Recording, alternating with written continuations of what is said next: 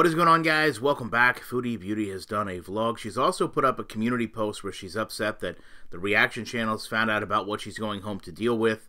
This vlog, though, could not be more boring, could not be less inspired to make.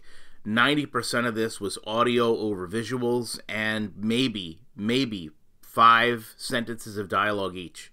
They start in the car, they go out to the boat where they're going to an island that I'm not going to attempt to pronounce.